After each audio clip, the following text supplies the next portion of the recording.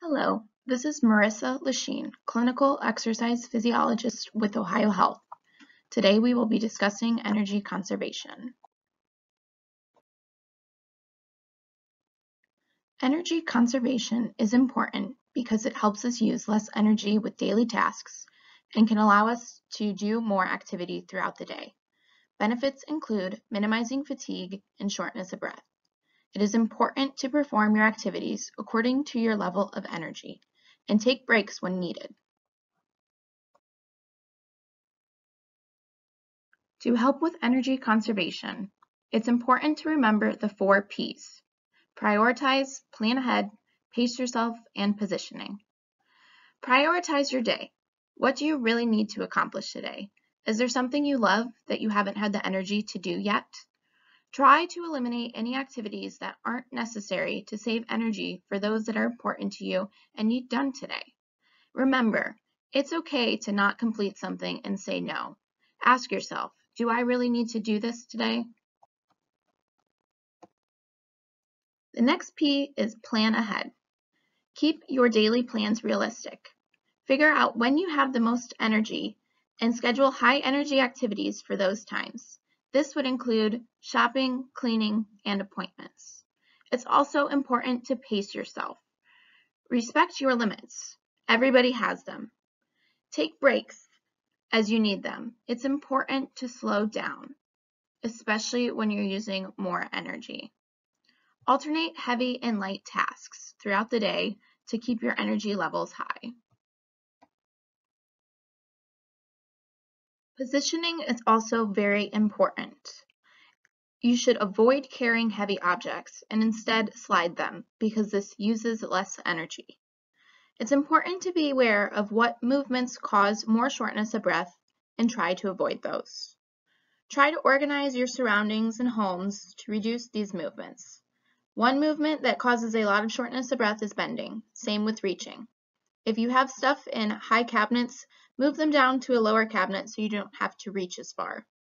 It's also important to use work surfaces that are comfortable and allow you to have good posture and elbows and forearms supported. All in all, moving smarter allows us to eliminate wasted effort and energy throughout the day. It's important to learn how to correctly perform various activities, including stairs and picking up objects. This can help reduce breathlessness. It's important to not rush when climbing stairs. Doing so can increase breathlessness. Use the hand railings provided on the side. Inhale before you take your first step, and then exhale as you climb the next 2 to 3 steps. Inhale again before taking your next step. When it comes to moving objects, move your whole body along with the object. Consider sliding versus carrying. Use the entire body when pushing an item. Pulling is often easier than pushing, so try pulling items instead. One example of this is your oxygen tank.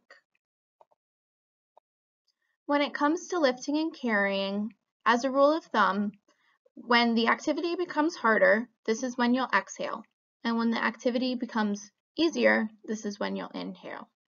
Bend from the knees and hips and inhale as you get a good grip on the object. Exhale as you lift it. As a reminder, keep the object close to your body as you carry it, or you can increase your chance of back pain. When it comes to sitting and standing, be sure the backs of your legs are touching the chair. Inhale before you start to move. Use your leg muscles to help guide your body to the chair. Exhale as you do so. When standing up, use your arms and hands to help push yourself up. When it comes to getting in and out of bed, don't twist. Instead, use your entire body to get out of bed or change positions.